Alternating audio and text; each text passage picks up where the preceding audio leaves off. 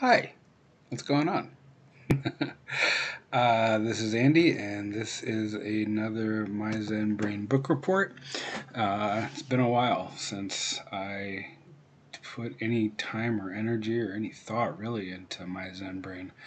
I went on a very therapeutic vacation in July. I went to Kearney and hung out with my friend Kevin, who I know from the days when I was at the Reader.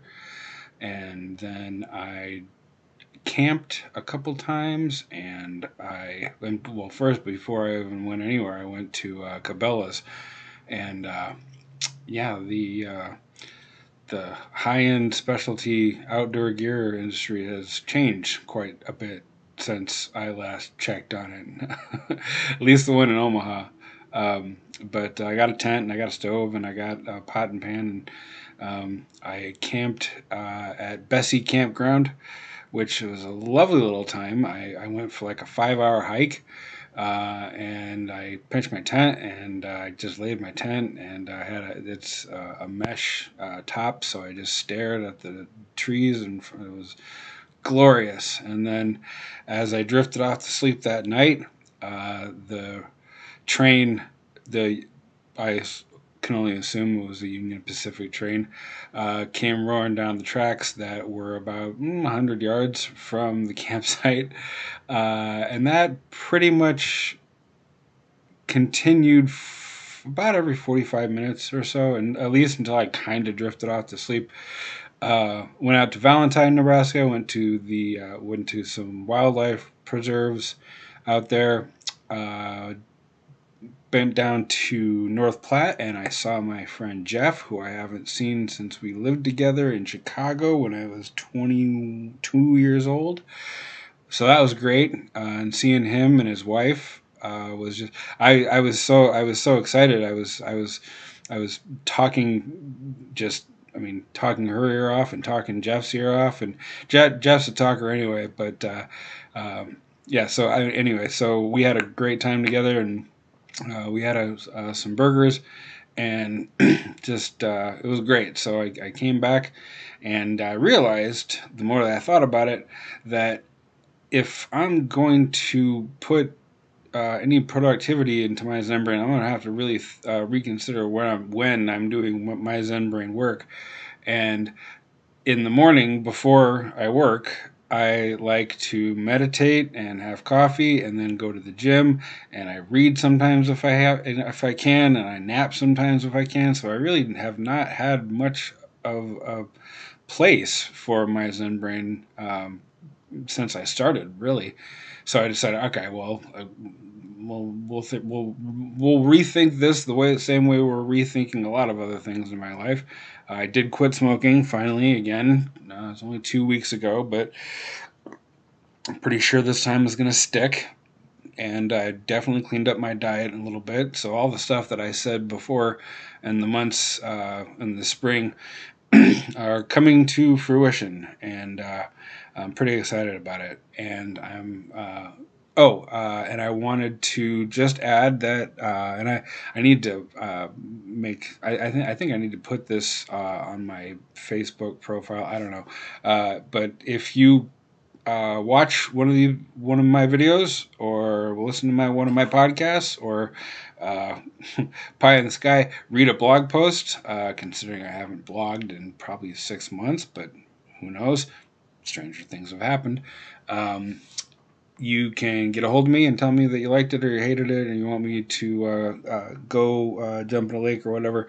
You can get a hold of me at myzenbrain at gmail.com. Myzenbrain at gmail.com. And so let's get down to it. So today I finally was able to take notes and write the book report for the book that essentially gave me permission to be a Buddhist. Yeah, it was about about a year maybe into me exploring the Buddhist path and the Buddhist journey, and I think I've mentioned before, I have this thing where once I grab a topic or a subject, I tend to just go with it, and I tend to learn as much about it as I possibly can, or at least as much of it as is necessary, like learning how to use the Rodecaster 9000, for example. But anyway, I found this book. It was by, I kid you not, the name of the author is Dinty Dinty Moore.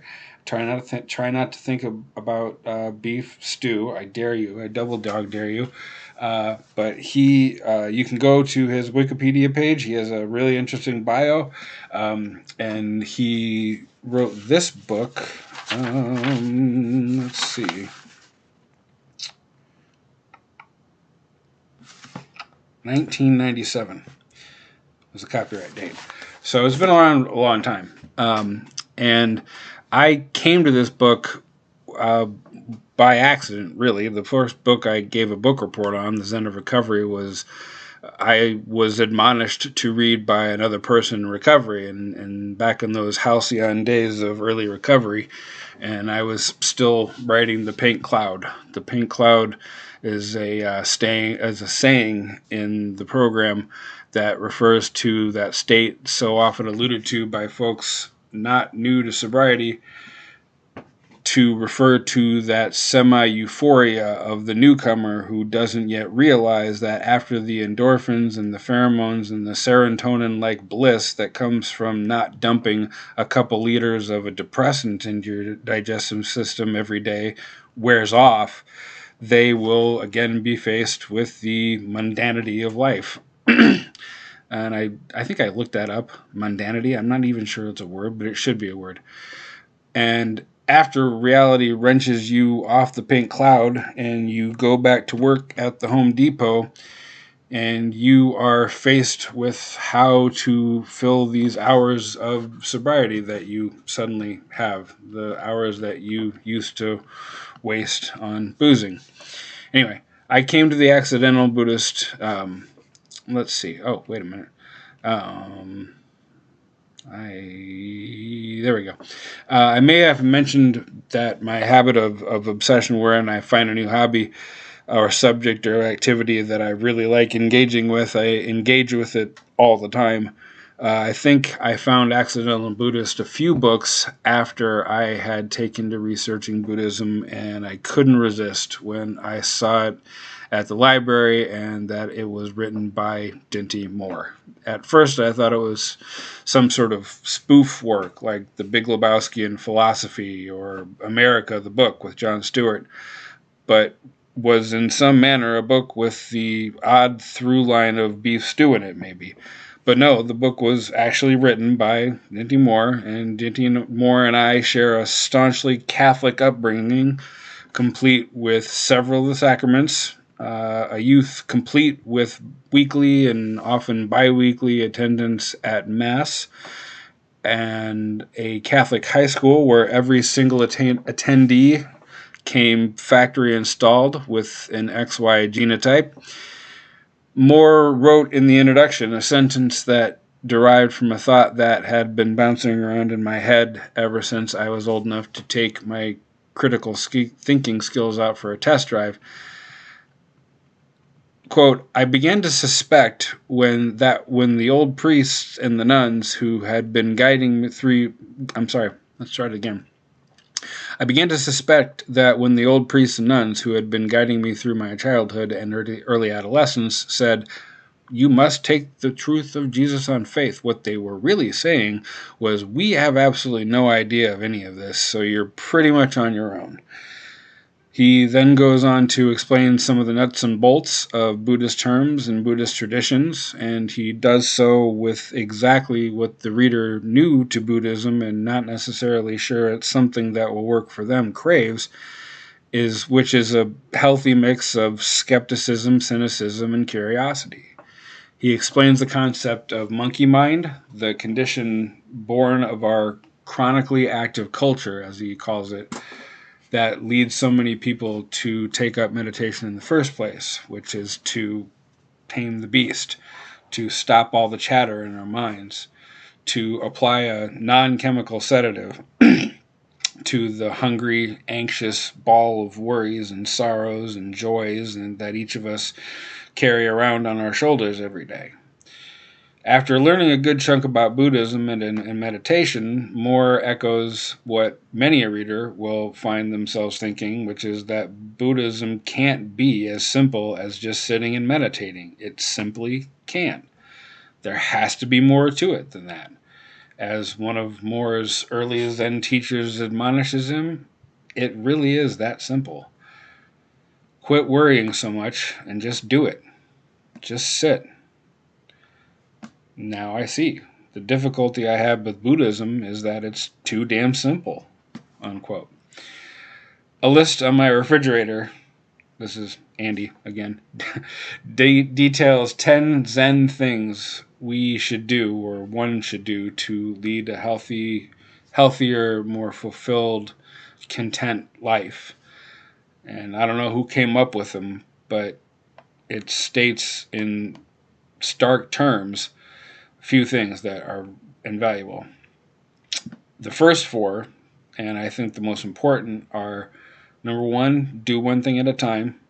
Number two, do it slowly and deliberately. 3, do it completely. 4, and do less. And I don't know where the list comes from, but I do know that I have been a practicing Zen Buddhist for 8 years, and I still struggle with those first 4, and especially that 4th.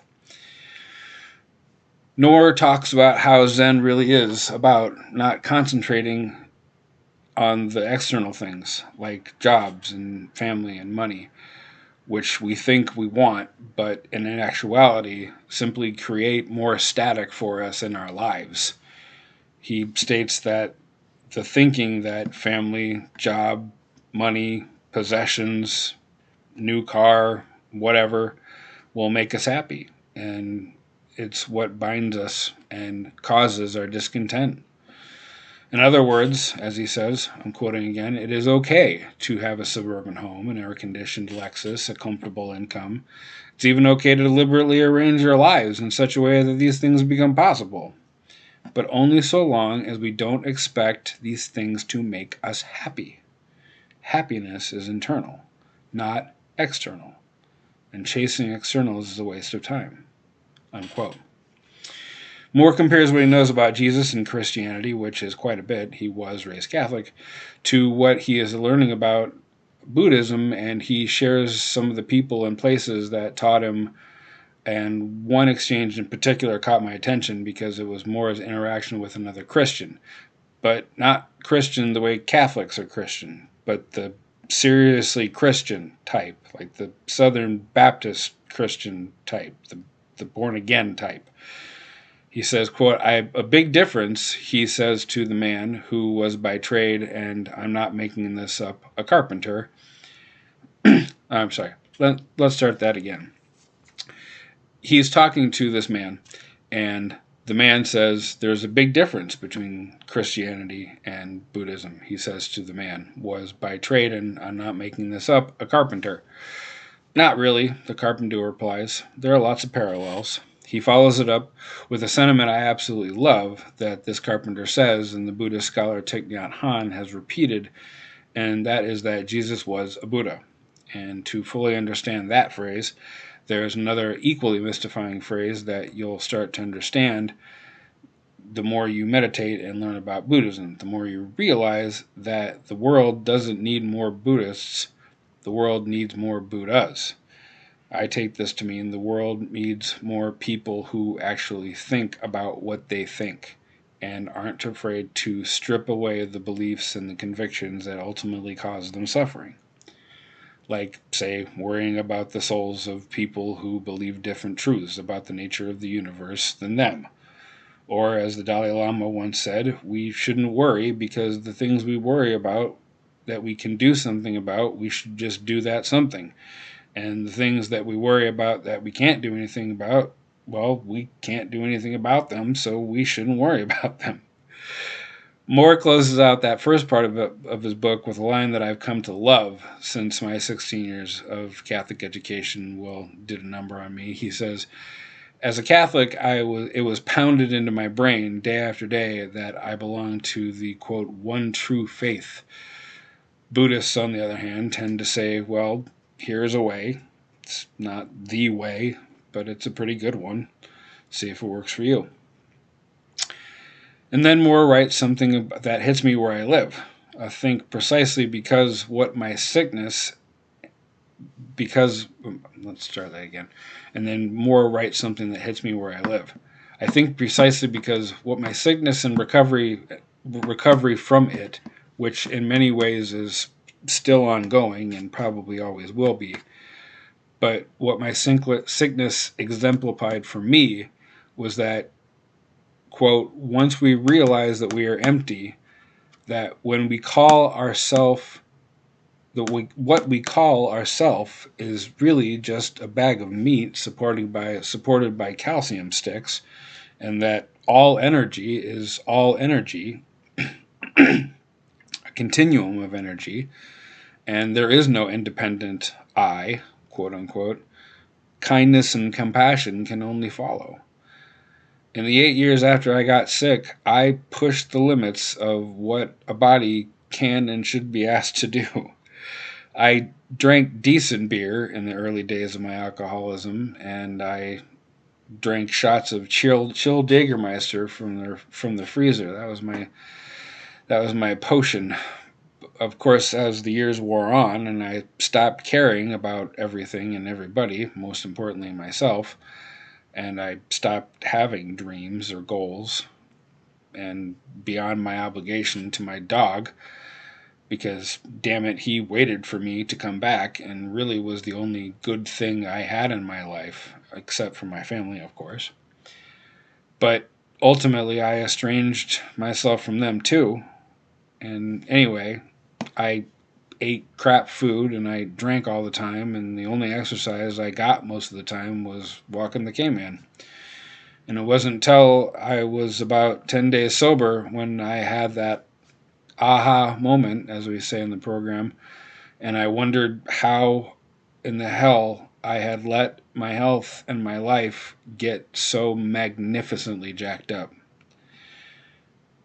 So anyway, more riffs on the commercialization of Buddhism in the United States, and tells a wonderful story about, let's see, I can't even read my own writing.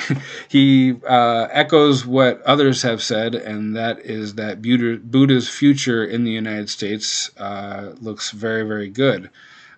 He offers stories from different areas of the country and different sanghas, a Sanskrit word that means community, which refers to a group of Buddhists who come together and meditate together and take care of a Zen garden, for example, at a Sangha, if the community is lucky enough to have a garden.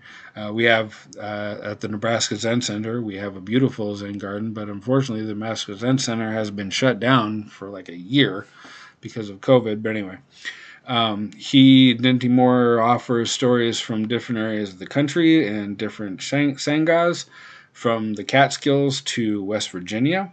He tells the story of a couple in North Carolina that makes and sells zafus, or meditation cushions. His story about the 3rd annual Change Your Mind Day, a festival for meditators in Central Park and featuring various Buddhist luminaries, including the omnipresent and all things American Buddhism, Allen Ginsberg.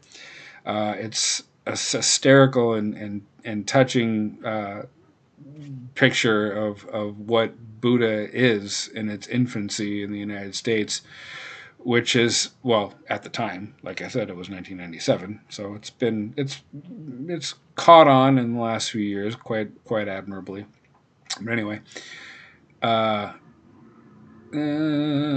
he tells the story about meeting with a monk who runs a monastery in West Virginia. He quotes an excerpt from the monk's book that I think fully encapsulates why so many people and why so many Americans gravitate towards meditation. Quote, "Meditation is not easy. It takes time and it takes energy. It takes grit and determination and discipline. It requires a host of personal qualities that we normally regard as unpleasant and which we like to avoid whenever and wherever possible. So, why bother? Why waste all that time and energy when you could be out enjoying yourself? Why? Simply because you are human. You find yourself heir to an inherent unsatisfactoriness in life which simply will not go away. You can suppress from your awareness for a time, you can distract yourself for hours on end, but it always comes back, usually when you least expect it. He goes on to quote him again in probably the most basic and descriptive way, the reason why the author was drawn to Buddhism and the reason that I personally was drawn to Buddhism. Why do we meditate? Why Buddhism? Simply because you are human. You find yourself heir to this. I already read that part. I cut and pasted it. Are you a freak? No. You're just human. And you suffer from the same malady that affects every human being. We build a whole culture around hiding from it, pretending it's not there, and distracting ourselves from it with goals and projects and statues, but it never goes away. It is a constant undercurrent in every thought and every perception. A little wordless voice at the back of our head that keeps saying, not good enough. Gotta have more. Gotta make it better. Gotta be better. And that's it right there, isn't it? I mean, that's all of it. So I've prattled on long enough, but suffice to say, I loved this book. Mostly because the author punctuated the fact that there is no magical moment where you get Buddhism, just like there is no moment where you get life and reality and your place in all of it. Buddhism is fluid, like life, and reality are fluid. And the trick to getting it is to stop trying to get it, because there really is no absolute no absolute reality, except absolute reality. There's no finish line. There's no final promotion. As Stephen King once said of the process of writing a novel, which, when you think about it, is not different than writing the story of your life in real time, the telling of the story is the journey. The point of the story is the journey. The story is the journey. The story is the point. So anyway, that is my review of The Accidental Buddhist by Dinty W. Moore. I hope you liked it. I sure did. And I am already through, halfway through the third book that I will be reviewing. And the reason why I have been so long in getting this review out was because it was probably the last book I read before I decided I should be highlighting everything that I want to notate in these books. So I had to read the book again, which is great, which is fine because I loved it. So I hope you like it too, and I will hopefully be putting out a podcast sometime in the near future. I had an appointment, I had an interview appointment for Saturday, but my job needs me, and so I'm probably not going to get another chance to interview anybody until, I don't know, like 10 days from now or 2 weeks from now, but who knows. The point is, I put this one out, so I hope you like it. Thanks.